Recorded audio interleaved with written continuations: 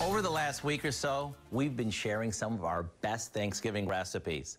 Everything from the juiciest turkey to the most decadent desserts.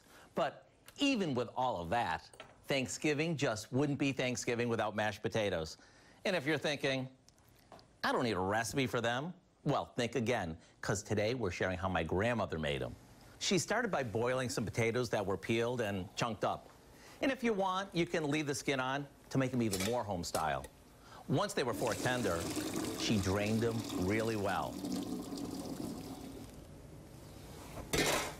And a little tip that my grandmother shared with me was to put the potatoes back on the stove until all the water was cooked off. Then she added in some melted butter, buttermilk, that too was her secret, and of course a little salt and pepper. Now the only thing left to do is beat them, and we can do that with an electric mixer, or if you want, dig out a good old-fashioned potato masher, like my grandmother did.